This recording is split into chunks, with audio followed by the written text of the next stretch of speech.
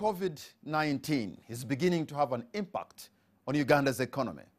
This evening, the Minister of Finance is saying more than 3.4 million Ugandans will be pushed into poverty.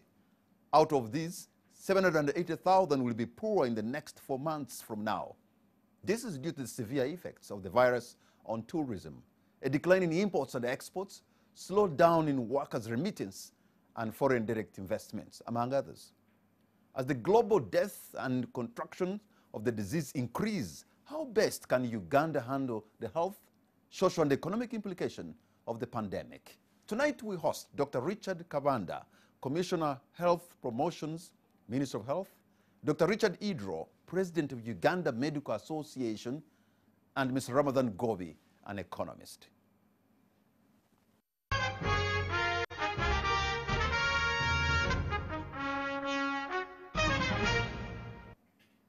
Gentlemen, thank you very much for having responded to our invitation. I must tell you tonight that the spotlight is on you for Uganda, and so everybody's waiting to listen from your expertise and your experiences on how we can handle coronavirus or COVID-19. I want to begin with you, President of Uganda Medical Association, just to bring us to speed on where we stand now as far as the virus attack is concerned. Good evening, viewers. Patrick, thank you for inviting Uganda Medical Association to be part of this discussion. As we're all aware, the coronavirus 19 is a new strain of viral illness of the corona group of viruses, many of which have been around for a long time, including those causing the usual flu, which we have. First appeared in China, but has rapidly spread around the world and on all continents. And as of today, nearly 240,000 cases of 1,000 people have been infected, and over 9,000 deaths have occurred.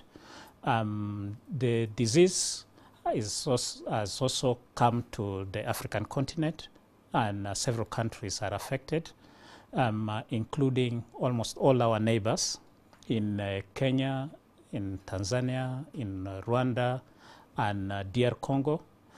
So far, as Uganda, we are an island.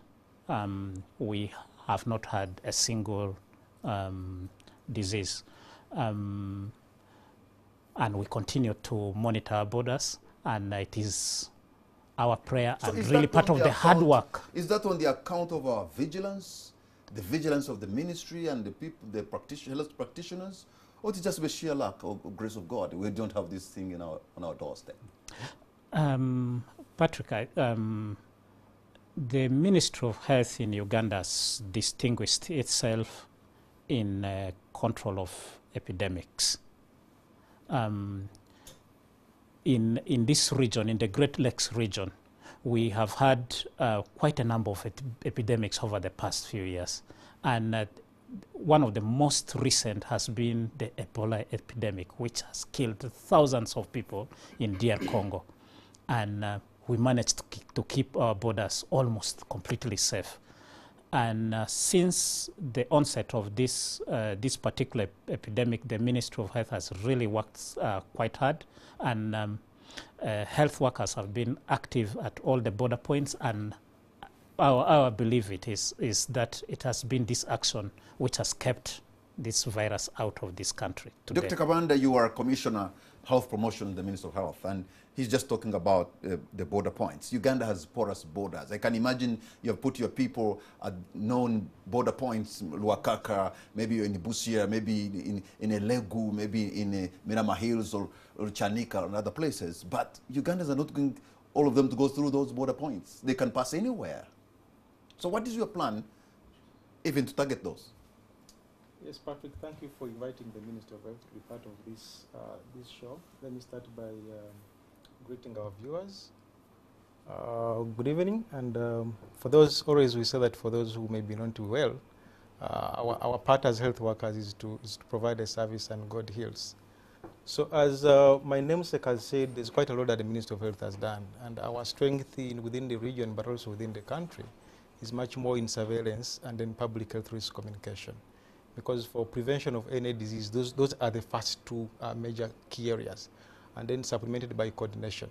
So we know you are very much aware that we have quite a number of surveillance officers who have been mandated within the different border posts. But also we work so much with the communities, and our community engagement strategies is what worked for us within for the border preparedness within Kasese and the neighboring districts. So we believe that as the health sector that we cannot be able to do much.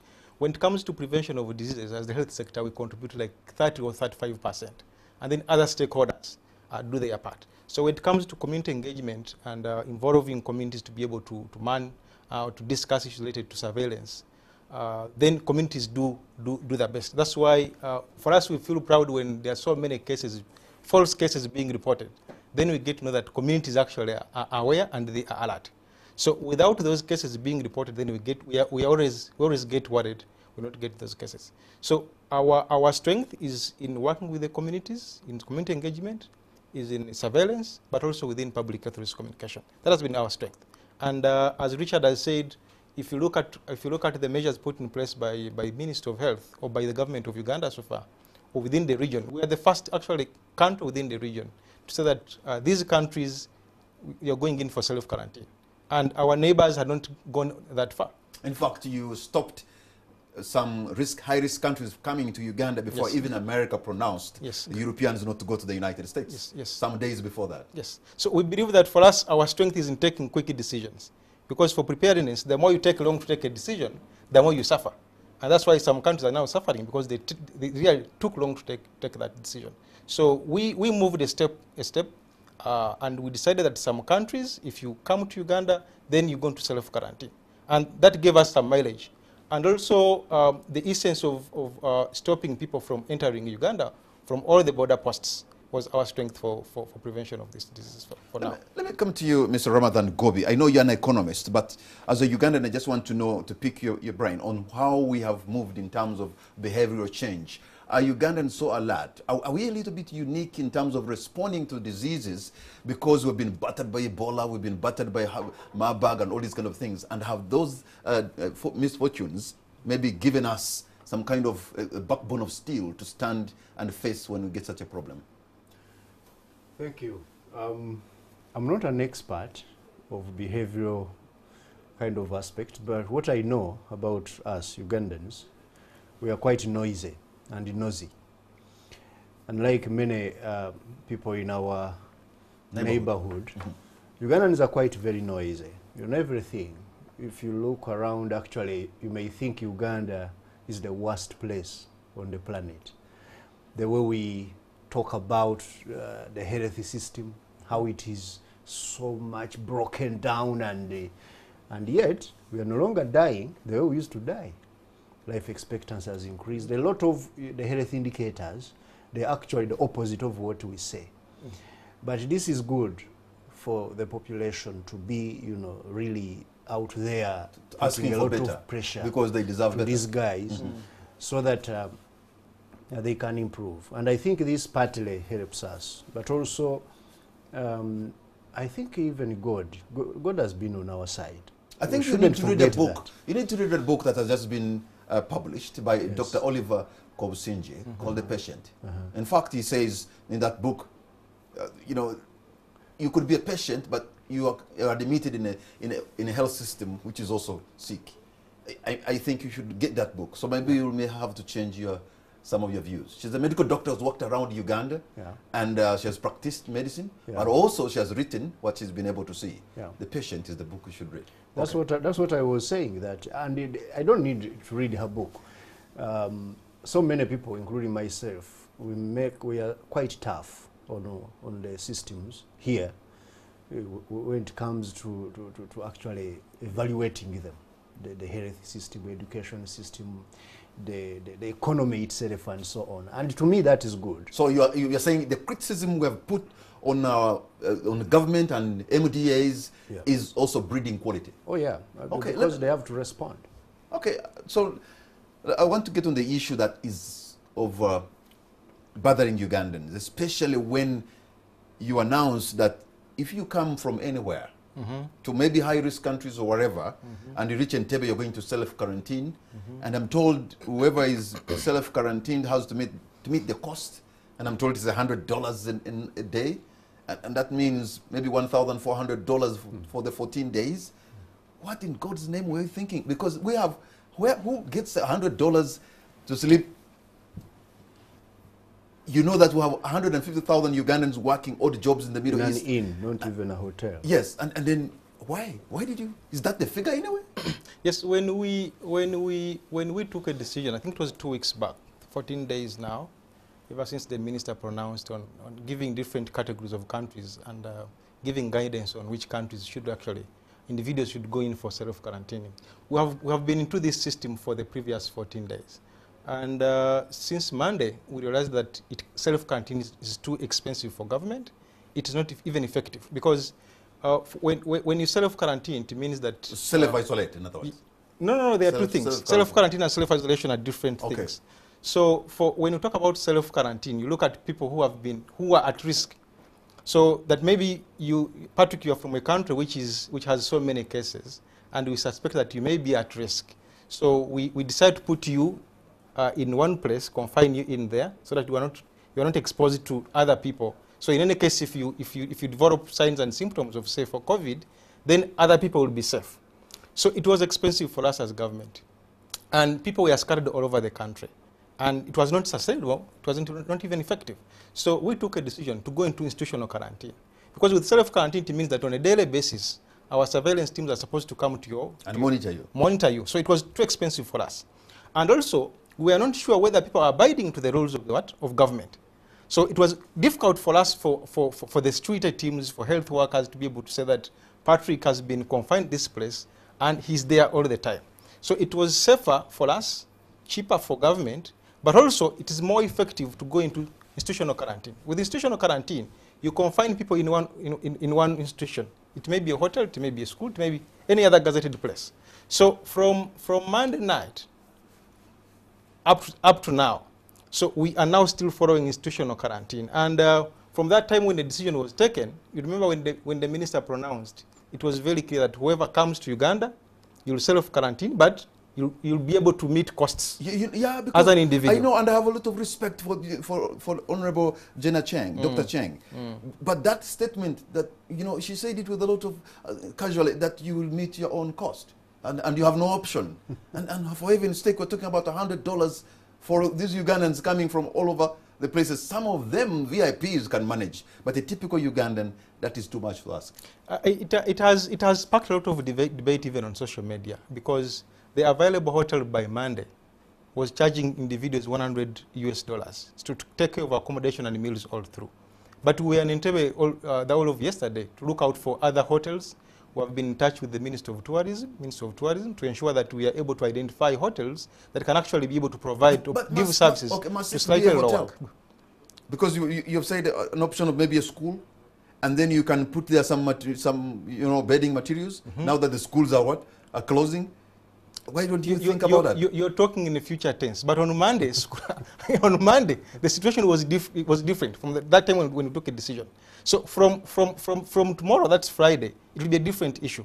But we thought about the issue of the school, identifying a government school within Entebbe area, so that we are able to have, but the decision had not been taken by government. So when the president made a pronouncement yesterday, so it is now easier for us to be able to have discussions all over about this issue. Dr. Idro, your take on self-quarantine?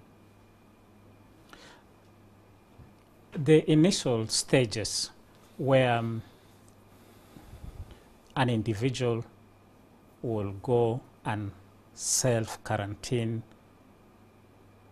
was fairly difficult to monitor, and really also had we had several concerns, partly as health workers. Take a situation that somebody came from Entebbe, crossed the city, and went to Nebi, for example. Went to Nebi. Has not been seen by the villagers, the relatives, for the past 6 months. There's almost a party that the villagers are going to come. People have chicken to kill to come and be with this. They are jumping all over him. And then when you reach Nebi, it is a hut. In fact, some Ugandans even picking somebody at the airport is a big party. Yes, there's a big party. People may come with a minibus to collect you. You have been away for several years. And then you go to Nebi, there's a hut. The bathroom is outside. The toilets are outside. You have to move. So really, the institutionalized quarantine had to come. Okay. Well, what's the difference between self-quarantine and self-isolation? Now, as I said earlier on, for self-quarantine or institutional quarantine, it happens when you know that either Richard or Patrick doesn't have any signs and symptoms. So you just suspect that he's from a high-risk area or country, or he has been close to a person who has been diagnosed with COVID.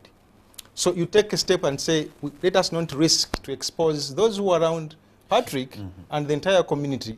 If in any case, if Patrick got the disease, chances are high that these other people will actually be able to get the disease. So you decide to take that step of say, let us put you aside for 14 days and monitor. Because you assume that within 14 days, if you actually got the disease, chances are high that you'll have manifested. So what happens for isolation is that we actually know that this person has developed signs and symptoms which are close or similar to COVID. So you are not sure that this person actually has the what?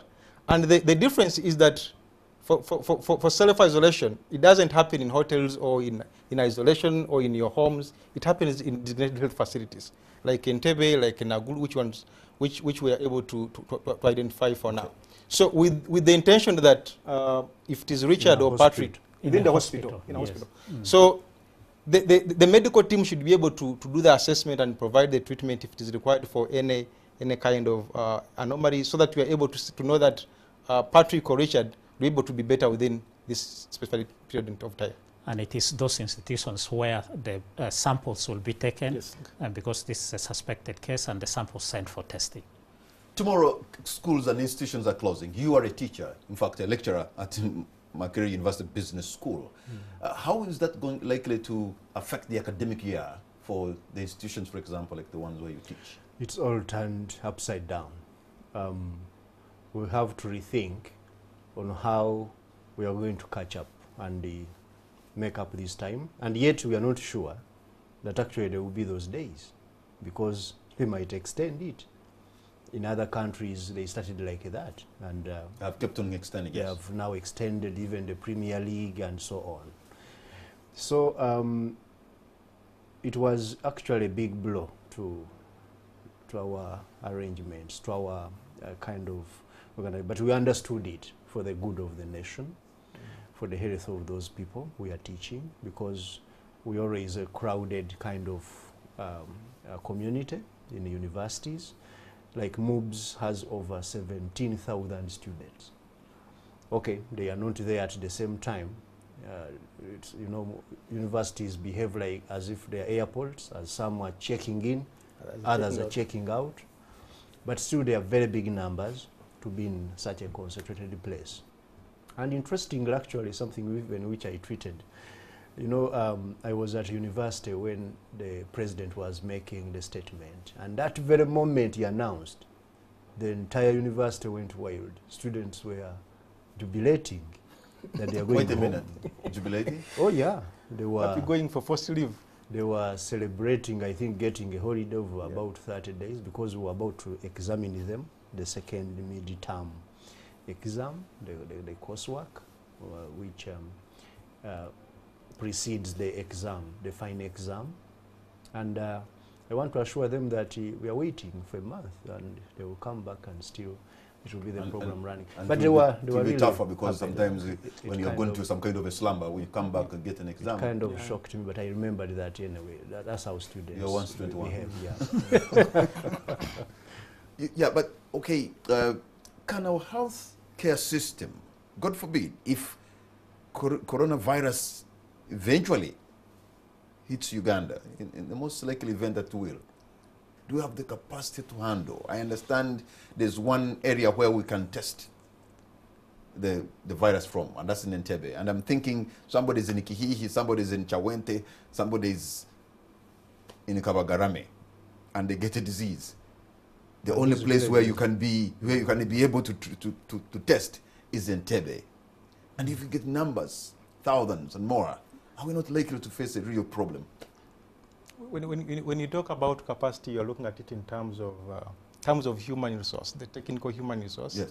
In terms of supplies, drugs and medicines, in terms of infrastructure. Okay? Yes, you're actually making it even more complicated.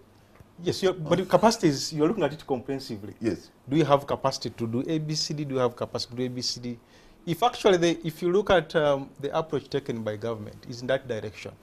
That in any case, if we are being hit hard like the way it is now, it will be difficult for government to be able to provide adequate services to Ugandans. So that's why it is better for us to take preventive.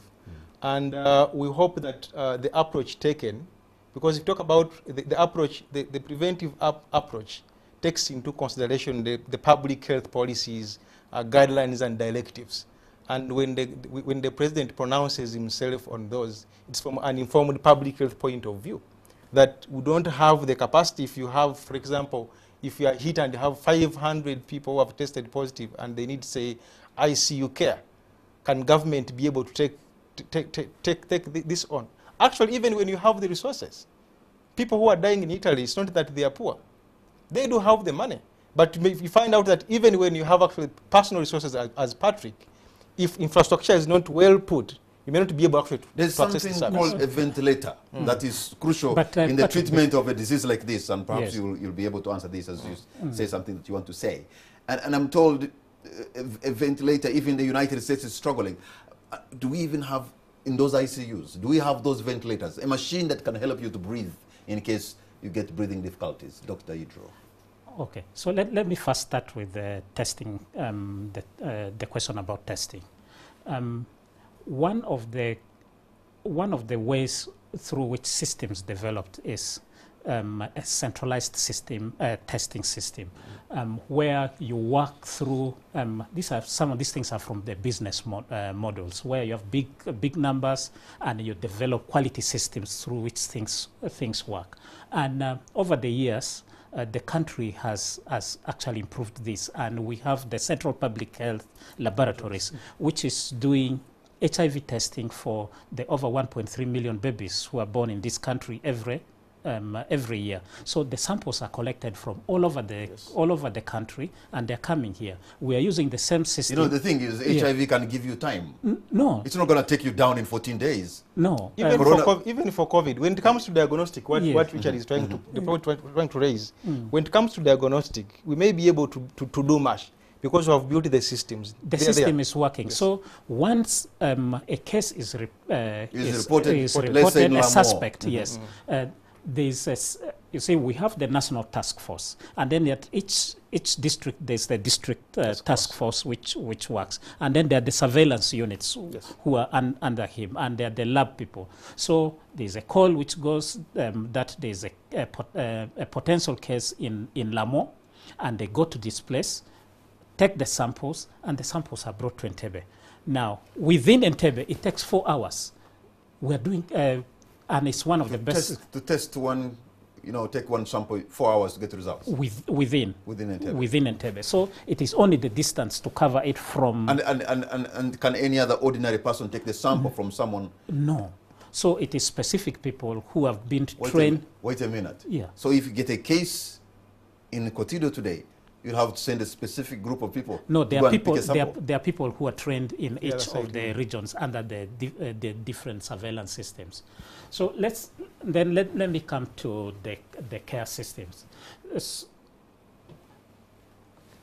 Our first step has been prevention, that it does not reach this country, and we are doing, as the Ministry of Health and the different health workers are really doing everything possible that it doesn't reach. And should it reach, now we are developing a kind of a system which can then care for the potential cases. So we have regional referral hospitals around the country, And each of these is going to be a site where we can conduct triage, where we can isolate, and where we can care for the very sick in ICU. All right, let me go to you, Mr. Ramadan Gobi, because I see the world has moved so fast in trying to contain coronavirus, yet coronavirus is not as lethal as other diseases that have been problematic to us, especially Ebola. I'm told it kills almost 67% of its victims, yet coronavirus is between 3%, 4, or even 2. And have other diseases been neglected because they are afflicting the poor? A wonderful question to an economist. But I think it's not that other diseases have been neglected. I think coronavirus virus is quite unique in a way that I haven't seen a viral disease going around the world at the speed at which this disease has gone around the world. We have been, over the years, been checked, Ebola, what, on airports and so on. But you haven't had a lot of cases multiplying, to different places within no time. And because we started around in December in China, and within no time you had, now it is in Italy, now it is in UK, now it is in the US, and it is hitting the big guys in the world. It has finished all the G8, the group of 8. These are the richest countries. And there is no immediate, medicine for vaccine and so on. And then at the same time, you find that it has this impact now on globalization, because the world has become so globalized. But now we are shutting down the world. I haven't seen a disease. But if you looked at the kind of death that Ebola did in West Africa, and maybe the kind of death that happened only in Congo, and if you maybe you get to know how many people are dying of tuberculosis today, or even malaria, or even HIV/AIDS, the numbers are just astronomical. But yet, this thing, as deadly as it may be, is not comparable, in my thinking, in terms of mortality, to those diseases. And I'm not seeing the kind of attention put on these kind of diseases that have been decimating the human population in many parts of the poor world. But Dr. Idro, Dr. Kabanda, and Mr. Ramadan Gobi, we're going to take a break, and we'll be right back.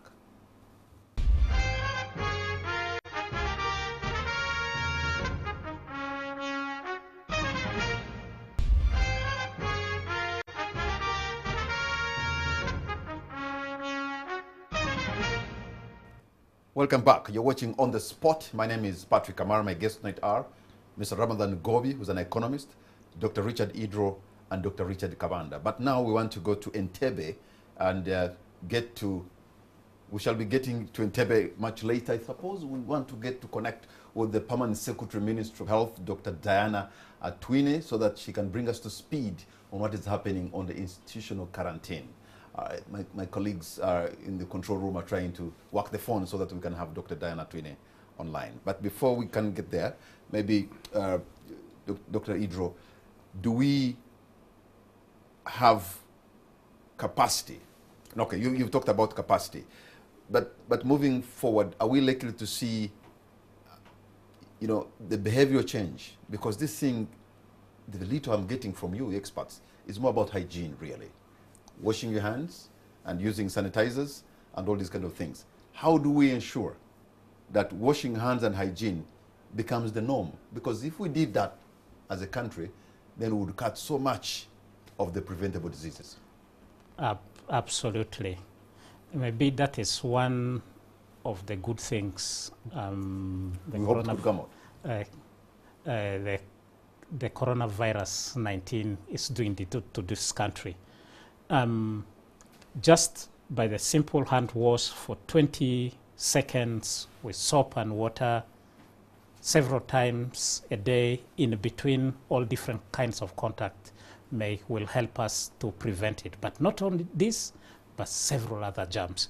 And this kind of behavior change, which we are starting to see, we really believe is going to help cut many other diseases, the diarrheal diseases especially, but also the respiratory or the diseases which involve the breathing system, I think many of them are going to go down. Diseases of hygiene, the worms which we have in our community, very many of them, skin diseases, lots and lots of them will be able to go down. And particularly if this behavior eventually gets sustained. And the more we do it, maybe even if eventually it comes in the country, hopefully we'll be able to limit its spread much better than if these actions had not been instituted earlier. It takes quite a while to adapt to these behaviors. For example, not touching the faces, it's a very difficult thing. Within 5 minutes, you may find that you have actually moved to touch your face. The head of state, this country, said he cannot even scratch himself using the right hand. He only does it with his left. And I'm told he cannot also not clap because he doesn't want his right hand to infect the left one, which he uses. So I think you've got to have some rare qualities. And yes, he has practiced for a very long time. If there's anything that stood out for me, many other things, is President Museveni talking about his characteristics and behavior in terms of trying to keep safe, that he cannot even clap because he's been shaking people's hands, so he thinks the right hand will infect the left, which he uses to scratch himself. I'm like, who does that? And you wonder why he has kept and calm. that he can so when you put that kind of dedication and precision in trying to keep yourself that way, which is a good thing, where else are you putting the dedication and how is it doing? But let me get to understand we have a connection line to the Permanent Secretary Ministry of Health, Dr. Diana Atwine, who is in Entebbe. Dr. Diana, can you hear us?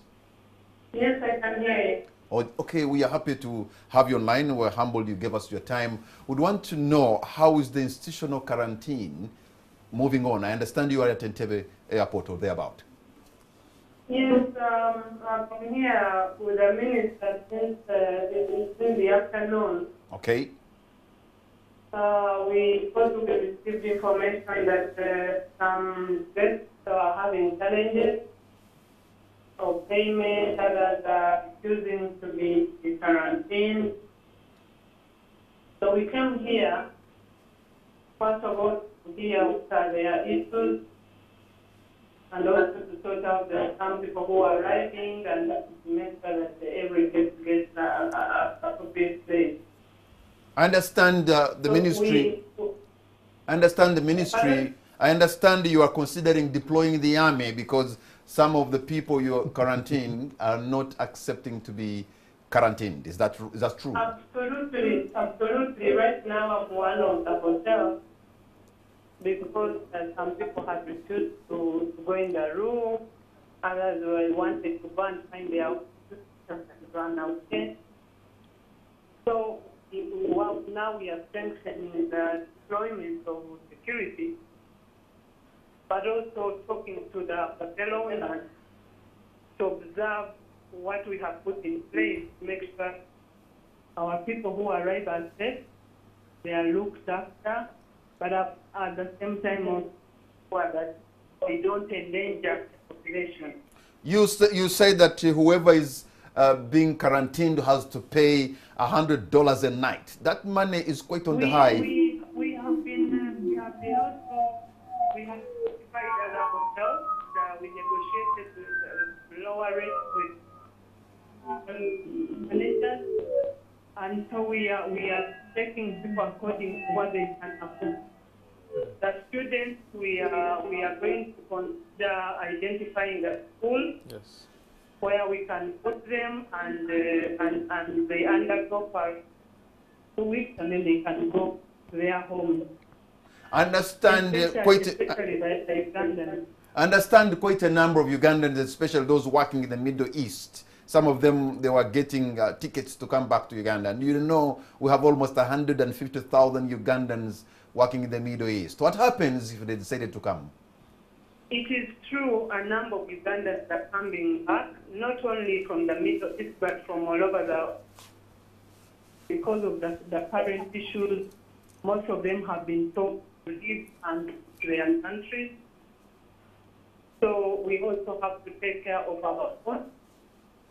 But the only feasible option for the people who cannot afford is to identify a place at least they can buy food, but they don't pay for accommodation. All right, Dr. Diana Atwine, Permanent Secretary, Minister of Health, we thank you very much for your time, and we know you as health workers, you are the frontline soldiers fighting this battle to defeat coronavirus. We thank you so much, and we are humbled what you're doing. You're welcome. Thank you so much. Thank you very much. We've had Dr. Diana Atwine that now they've decided even to deploy the army. Yes, yes, yes.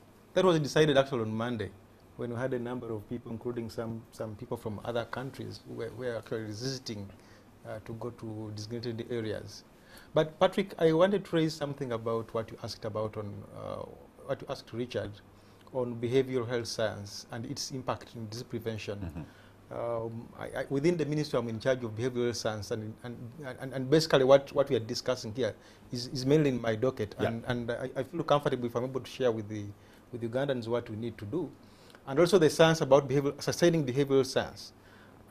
Mainly when it comes to disease prevention and all these other related aspects, you and him and many other academicians and the community, they look at the health workers. So they think that it is our duty to be able to contribute entirely 100% to disease prevention within the country, which is not actually possible. If you look at the different measures put in place to sustain, say, behavioral health related aspects, you need to have as many stakeholders as possible. You need the politicians on board, you need the religious leaders on board, you need the cultural institutions on board, because there are those culture-related practices which actually spark off some of these diseases. You also need the local people to be involved in the drive, because most of the aspects that actually need to be enforced in our communities for us to be able to sustain. Take an example of malaria. You talked about malaria in most of our countries, in Sub-Saharan Africa, and many other countries. Look at malaria. If we are able to prevent it, it's mainly behavioral. Say, sleep under mosquito net. As simple as that. People don't do it. Even when government moves a step to be able to provide free mosquito nets. But I must say, from the last 2-3 years, actually, the minister has done so much to reduce the prevalence rates of malaria. Yes, yes. And still this very year, we are going to distribute mosquito nets. Maybe people didn't have the nets before.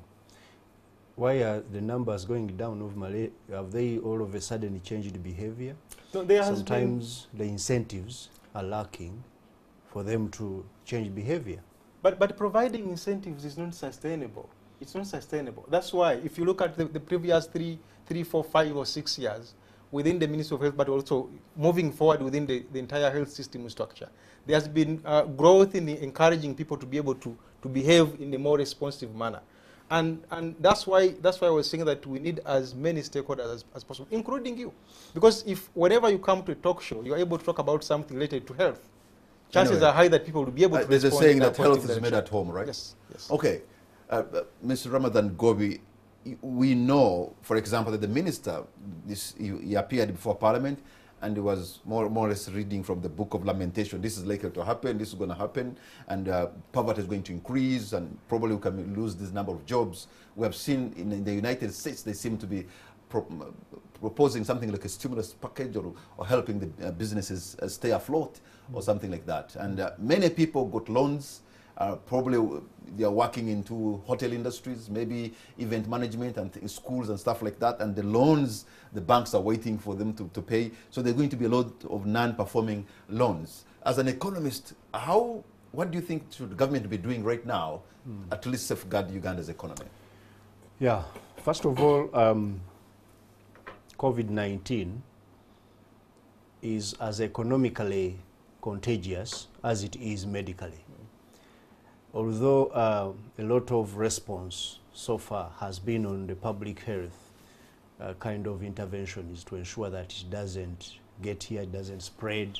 Even if no Ugandan catches this disease or dies, a lot of people and businesses are going to go bankrupt and the economy get ruined, because what is happening, what are the interventions they are doing to ensure that we don't get this virus, quarantining people, encouraging us to ensure social distancing and so on.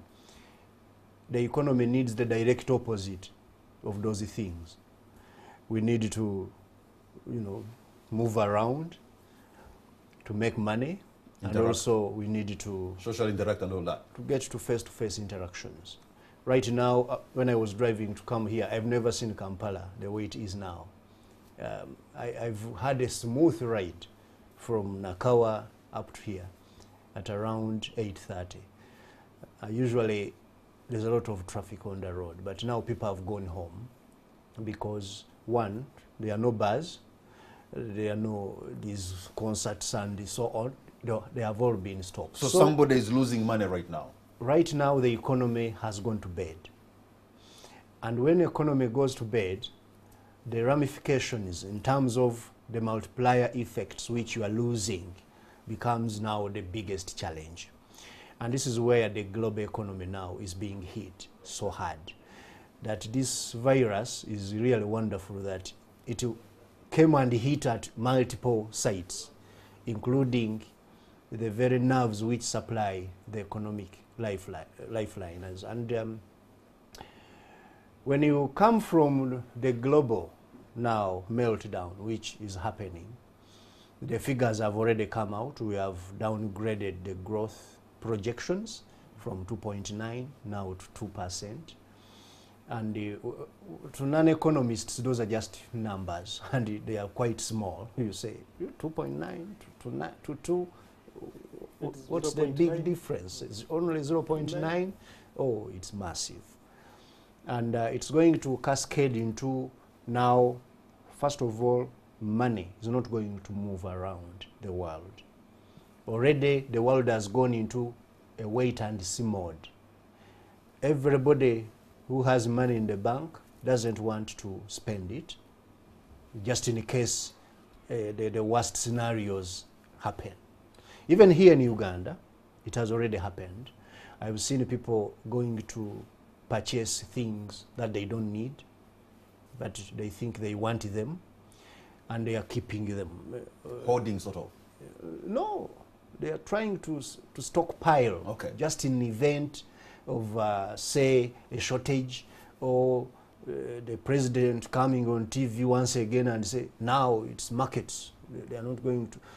So people start to go into those kind of anticipations, and they affect the economy badly. So capital flow is down. When you look at where the Ugandans get money here, most of the Ugandan businesses are now service-based. It contributes 48% of Uganda's GDP, on the rebased GDP. And most of these services, they are informal services. They need face-to-face interactions. In Uganda, we haven't built this monetized economy, which is digital and so on. Now, the people are not there. And once you close, for example, a bar, like now they have been closed, that so guy who... the factory. You have closed the factory indirectly. You have closed the guy sections who's of growing barley. You have closed the guy who is supplying raw material, and even the one who is working in that factory, when he doesn't get a wage, he won't be able to buy chicken in his village. And even the one who produces chicken is somehow connected to the bar in such a way that where there is a bar, there is one who's making the chicken mchomo and so on. So it's going to cascade into that kind of breakdown in the circular flow. There is that simple economics we usually teach students. I think that's the reason why you even call money a currency, as if it is a current moving into... Yes, it keeps on moving around, yeah. And once the velocity of money goes down, the economy is dead. So already the Minister of Finance has given some kind of semblance of what they think the projection is under the current situation, when we don't have the disease here, but just the contagion effects. But in the event the disease comes, and you know usually crises, they are like taxis. Always one is coming. So today it might be a crisis in terms of contagion, that you can't you know, when he catches cold and he gives it to me, I sneeze also. That's how also the economy works. When China caught the cold, the entire world sneezing. Is sneezing, both medically and economically. Because China is the biggest supplier of our fast-moving goods that we global use factory every day. Yeah, no. They produce a quarter of the global, and it has been on a shutdown for quite a time. Although now the good news that they are slowly reopening, but as they are reopening, the rest of the world is shutting down, and that's where Uganda now gets. So even their reopening is not going to help the world because the world is closing. Yeah, the world is closing. So we still may not have much from them. But still, that's a very good news to me, because it means that for countries like Uganda, which haven't yet been hit directly by the disease, you can still do business online with China, and you can even get better deals now because the demand is low, because the rest of the world is not open. That's why business people in Uganda have to be very careful. Those who are hoarding goods in anticipation of selling them a few months later at a higher price, they might burn their fingers. Okay, that's the economic part of it. Yep. Just a little bit of the economic part of it and the impact. But back to the human body, Dr. Idro, who is most at risk? I understand, again, what I've listened from some people, that there could even be a person who gets infected and even they never get to know that they have the disease, and it clears and they move on. And I've been trying to listen as if children from 0 to around 9 seem to be more resistant, but this is what I'm picking, but you are the experts. Yes. Patrick, for any disease which your body does not know, something which, any germ which enters your body, which your body has never experienced, once it enters, your immune system tries and recognizes this germ as a foreign entity in the body. Then it produces antibodies against it, and once meanwhile, the germ will be causing chaos in your body. Now, there are things which may determine how much of this chaos it is able to cause in your body. If it finds you weak in terms of, say, with a poor nutritional status, if it finds you weak in terms of poor health from other conditions, maybe because of age, maybe because you have another disease, maybe you have diabetes, things which have weakened you, the likelihood that your body may respond adequately to this disease is compromised. So where you have a fit young man without any additional problems, an athlete, very strong young man who is growing, this young man is more likely to be able to fight this disease much more than an elderly person who has multiple, either has a heart problem, maybe with diabetes, maybe the knees are not right. And as such, when you look at how this disease has affected the different populations, if your body fights it adequately, it may actually control it before it even produces symptoms. So you remain. There's a likelihood that some people can get it. You get it, you get infected, and the symptoms may not show. Others may get mild disease. So now we have a young population. Yes. Majority of our people are young. They are eating organic food. They are living in rural Uganda. So there's a possibility of what you've just said, that the disease could have passed, and some of them are not even feeling it. Because the disease is coming from somewhere. Yes. It did not originate here. It did not originate here. That the systems at the border were there to try to detect this. That anybody who came with a symptom. This is a disease, Dr. Idro. That's yes. Myself, I started listening on the 31st of December, 2019, to hear cases in Hubei province. And quite a number of Ugandans are in Wuhan. I mean, by then we had not put any mechanism. So I'm thinking, and we have a young population, maybe 80% or whatever, robust young Ugandans eating healthy Chinese food. were coming in. and they're coming here. Yeah. So I'm trying to stretch my imagination. There could even be a possibility that disease came, and some people have been infected, and because they're in a certain state, like the one you have described, some of those maybe it has even passed without their knowledge? That is a possibility, but it's very unlikely. Okay.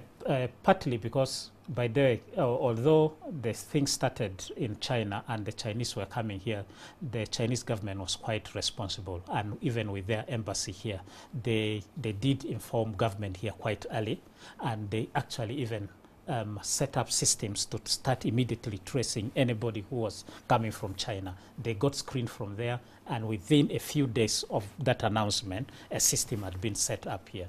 So in terms of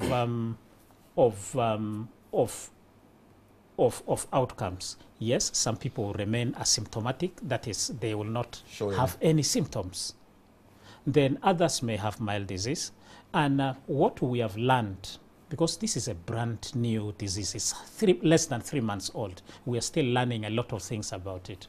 But in the countries where it is present, it is mostly the elderly who are experiencing the most severe disease, and it is mostly those who have additional problems. But that does not mean even the young children or even the young adults are not experiencing. Actually, there are some, and as health workers, we have lost several health workers. For example, partly it will also depend on the infective dose. So if a person who gets exposed to maybe one virus, the virus will take a long time before it multiplies into millions, rather than a health worker who is close to a patient, then suddenly gets a large dose. That person is more likely to progress quickly. And that may be one of the reasons, actually, particularly for us as health workers, more people are being affected. Dr. Idro, Dr. Kabanda, and Mr. Ramadan Gobi, we're going to take a break, and when we come back, I open the lines. You're going to see the numbers on your screen. You can pick your phone and call us and tell us what you think, or even give us your experience from where you are. We'll be right back. We're going to be discussing the impact of COVID-19 on Uganda.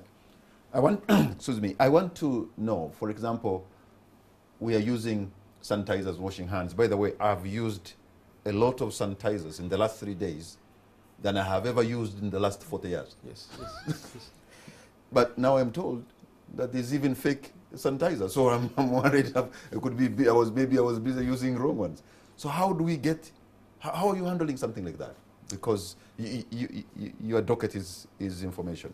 Yes, we have received a number of reports from the public, and also seen a number of cases where some smart Ugandans have actually attempted. So an opportunity in the problem. So an opportunity in the problem to do something. Actually attempted to even go an extent of labeling a particular brand name, which is actually not in the case. And actually, some of them have been arrested today. Actually, the PS was involved in that kind of scenario, and some of them have been arrested today. For selling fake sanitizers, and also for using brand names of institutions.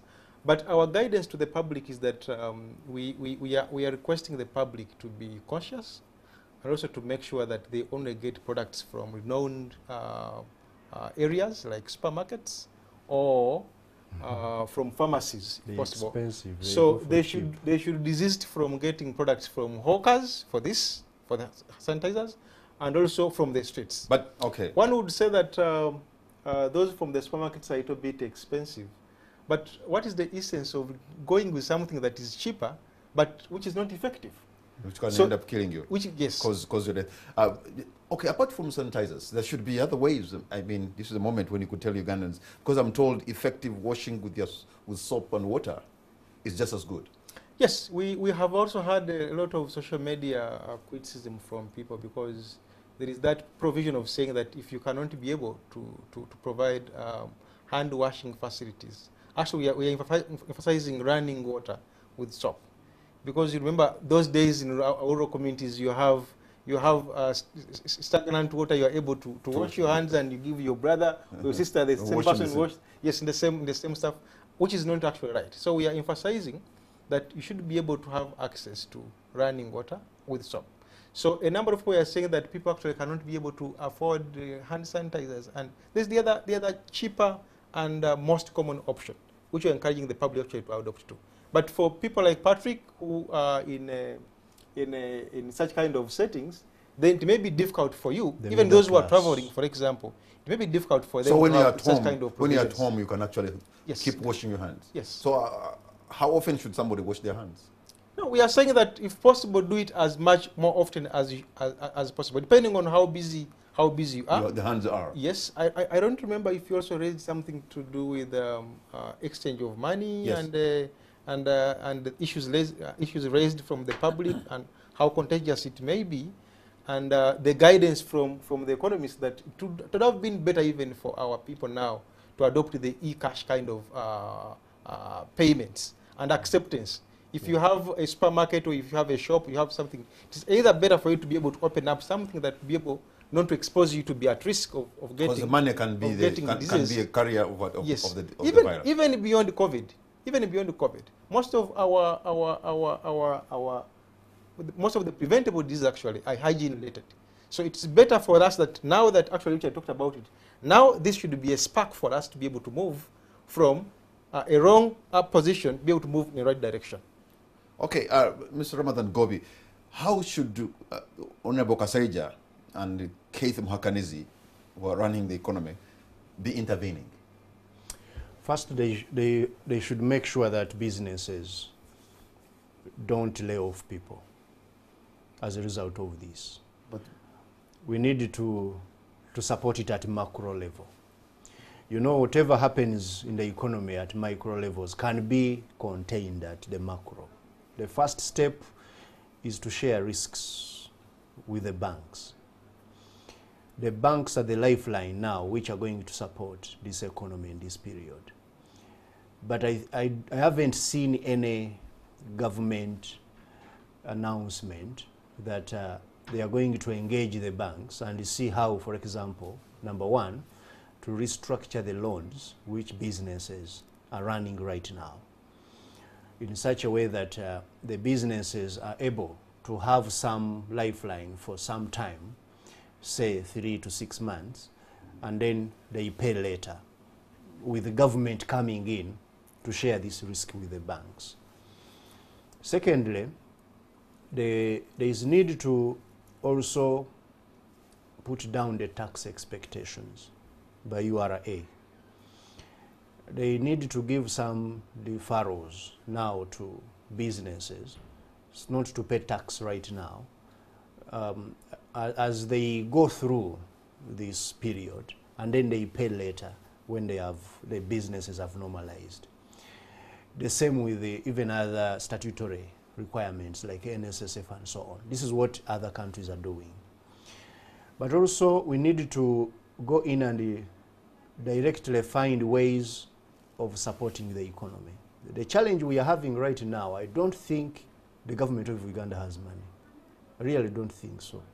Because recently they went to Parliament to borrow money to finance the budget because there was a challenge with the cash flow. So we are asking the government to protect cash flows of private sector, but we are not very sure whether the government's cash flow itself is okay. But even if it's not okay, government can print money. This is a period. Cause inflation. No, let me tell you, we can. I strongly believe, and this is why we always say you need to have some fiscal space, some buffer which you can use. Bank of Uganda has done a commendable job in recent past of keeping inflation at below 5%. Our target inflation is 5. I know inflation might rise a bit by a percentage or so points. We could do as well tolerate in some little bit of inflation now as we support this economy not to go under. And these businesses which are being closed down or they are suffering cash flow challenges or they are unable to get their supplies, we need to find a way of supporting them. And to me, we need to support them so that they don't lay off workers. Because if Ugandans get laid off, and yet some of them might get sick as well, that would be catastrophic. Are we not likely, I'm stretching my imagination for those who are telecoms who are now into money business to start something like credit creation? You know, good you have talked about telecos. Actually, they have also a big role to play in this economy right now. But again, the state had constrained them, taxing mobile money, taxing internet, this OTT, and so on. These are now things which government needs to relax a bit and ensure that these telecos can be also work, and they need to be linked up with the banks, such that that process you are talking about of moving around the money and create some money can happen. Because right now, what is happening, people are in a wait and see mode. Because I'm imagining somebody in telecom can just go to the computer and then right now and put 7 million shillings on your account and that money has to have also a base. But in the yeah, bank, but in most cases, because virtual money yes, has a mirror image. Let me ask you, well, real money in the bank. Yes, but real money in the bank as real hard cash is not equivalent to the virtual money that you have. I don't have evidence to that effect. What I know is that okay. I don't know where you are getting that. You are well, we get into maybe you are a better investigator. You're an economist, maybe you can know that better. But let me open the lines so that we can get some views from Ugandans and get to know what you are thinking or what you've seen or what you've heard. Please tell us your name and where you're from and make it precise and concise so that we get more views from different parts. So I'm taking the first call line. Hello. Hello. Good evening, ma'am. Yes, good evening. What's your name and where are you calling from and what's the issue? Yeah, this is Mara, the student of UMI. Okay, student of UMI. Yes. Okay, go right ahead. I don't know the magnitude of sensitization that is going on in the public, but I haven't seen what is appropriate for the local communities. Mm-hmm. I interacted with somebody who came from the side of Massachusetts and actually got to understand the reality of Corona here in Kampala. So it means that if Masaka is so close to Kampala, what about the person in Kamara? So I would think that the messages regarding the spread of coronavirus should have been localized in languages that people can understand. In public places, in the market. And then the other concern is what is the ministry telling people about the commodities that they are buying in the market? How can people sanitize the foods that they are buying? Those are the measures that are pertinent now to help the people to know how to deal with the situation. All right. The other thing that has been said is about sharing toilets and facilities within your home. That would also be pertinent information for families to know how to regulate themselves within the family setting. All right. Thank you very much. I must say you've asked very important questions, and the good thing that we have somebody in charge of that particular docket in the Ministry of Health right here, a commissioner. So let me try to take maybe two more.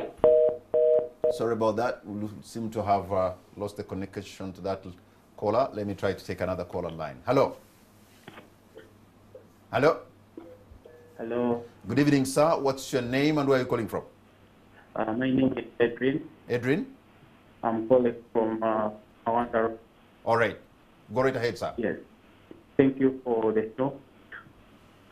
And I would like to address the comment you asked. You asked why the COVID-19 is being given so much attention, yet diseases which have been vetted and have been ignored. Okay. Did you get that question? Yes. All right. Thank you very much. Let me try to take maybe the last one, and then we shall have Dr. Kavanda respond. Hello. Good evening. I have a call online. Hello. I think I'm having trouble now with the technology. I'm just going to try one more. Hello. Good evening. What's your name and where are you calling from? I'm Ivan calling from Busia. Ivan in Busia. Yes, sir. You're on air. Go right ahead, Busia. Now, for me, I'm a bit worried because I'm calling from a border center. Okay. Now we are worried because we are not seeing any mechanism on this border post. Okay. Yeah. All right. So for you, you're saying you're in Busia at the border with Uganda and Kenya, and you don't see the health teams doing what they're expected to do in trying to, check the people coming in. All right. I think let me close the line so that if you can quickly, Dr. Kabanda, go through some of these, and then we make your concluding remarks. Okay, they have asked quite a number of questions. One of them is in line with localizing messages, and I would say that that is entirely not true.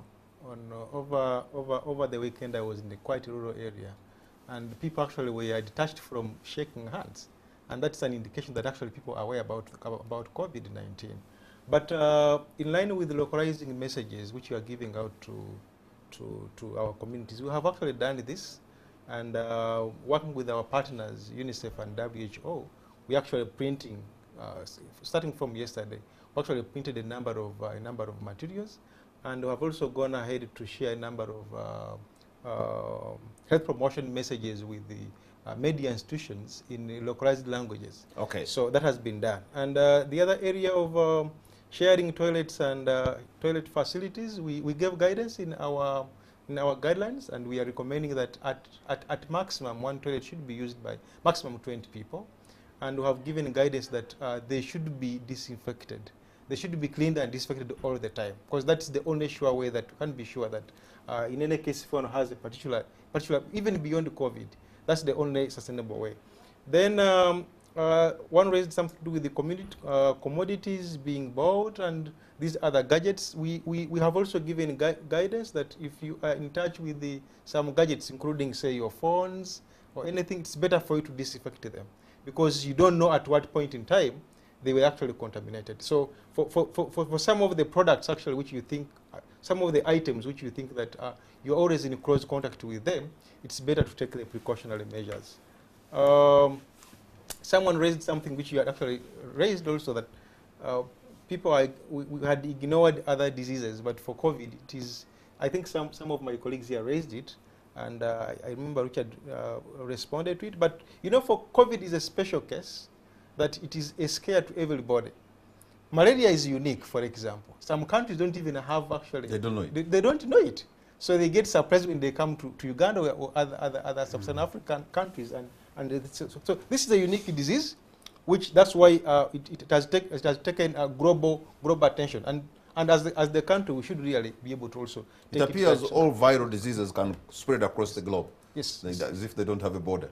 And if for example, you look at if you look at the attention given, for example, to HIV, global among other communicable diseases, is also unique, because globally people know that they can actually easily get it.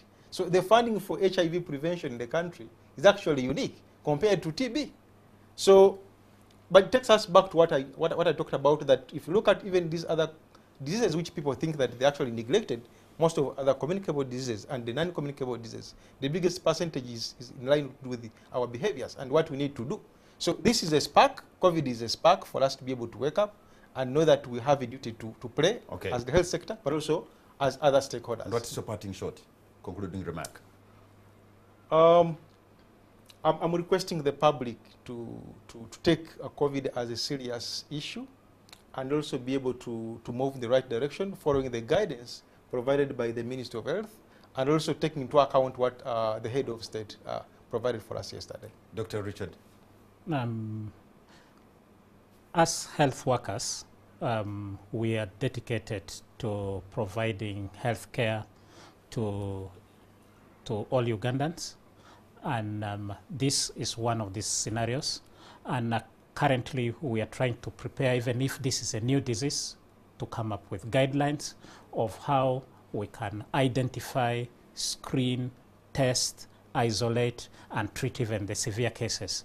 And we invite the public. Of course, sometimes as health workers also we may experience, because this is completely a unique thing, that is a very stressful period for health workers. They are working for long periods, and many of them may also have to be, especially those who may work in the units of the isolation unit. They may not be able to go back to your families. Let's support all our health workers. They're indeed putting in quite a lot to try to prevent this disease from reaching here, but to care also for the Thank you very patients. much, Dr. Richard Idro.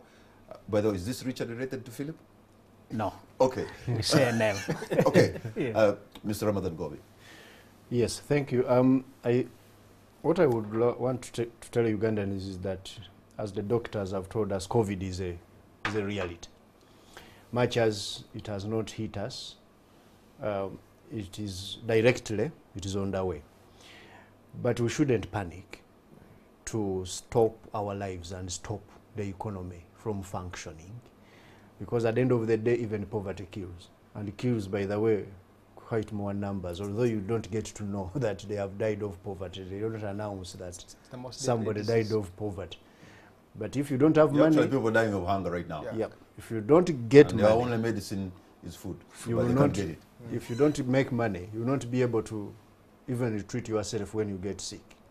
So we need to see people continuing to work, but being very careful with their lives. They have already given us guidelines. Follow them as you work and ensure that you keep alive. Thank you very much, Mr. Ramadan Gobi, who is a lecturer at Makerere University Business School. Thank you very much, Dr. Richard Idro, who is the president of Uganda Medical Association. And we thank you very much, Dr. Richard Kabanda, Commissioner, Health Promotions, Minister of Health. And also earlier we had Dr. Diana Twine, who is the PS Minister of Health. We had her online. And all of you have been a part of this conversation. We appreciate your insights on the matter, and also we thank you for your great company. I know the COVID is here, but Ugandans who have been in this kind of thing before, we have been hit by Ebola. We had to survive. We've been hit by Marburg. We had to survive. We've gone through tumultuous times, and Ugandans have survived. And I think if we pull together and listen to the experts and listen to the leadership, and maybe do the social distancing and keep hope alive, we may stay safe. And stay safe, keep hope alive. Good night, and God bless Uganda.